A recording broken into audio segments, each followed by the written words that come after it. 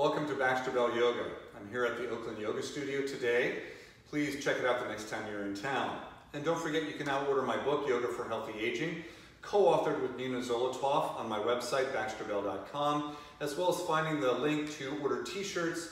And remember, order your t-shirts up a couple sizes. They tend to run a little bit on the small side. Today I want to share with you a modified version of powerful pose, or sometimes called chair pose, Utkatasana, that utilizes a chair. I have a blanket on the seat of the chair to lift it up, the seat up a little bit higher so that my hips aren't lower than my knees. And this is a nice way to work if the full pose is difficult for you, if balance is challenging, or maybe you've been recovering from an injury or an illness and you're just not feeling very strong. The chair gives you a little launching pad to begin to strengthen the legs and get better about coming into the shape from a low position versus from mountain pose, which is the direction we often come into this posture.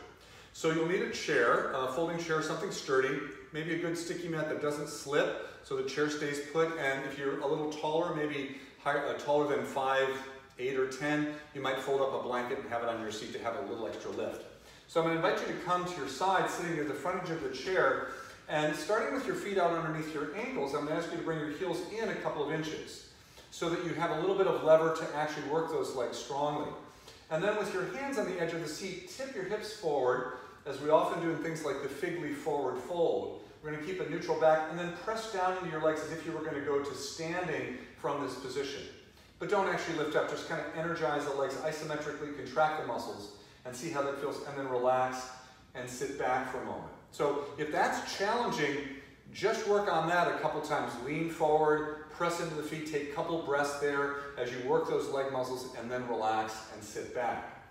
If you think you want to try a little lift off, we're going to do that with the arms at a fairly easy angle. So tipping forward, remember the heels are back at the knees a little bit. Reach your arms straight forward. Take a breath in as you press down into your feet, and then on your next exhale, just lift your hips a couple inches off the chair seat. You don't have to come up very far. Take a breath here in and out. And then take an inhale, and as you exhale, lower back and down, and bring your torso back to vertical so you can feel that difference, right?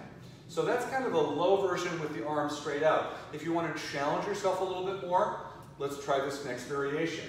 Arms come up to about the 3/4 mark, lean a little forward, take a breath in, activate the legs, and then on the exhale, lift up just a couple inches, maybe 3, 4, 5 inches.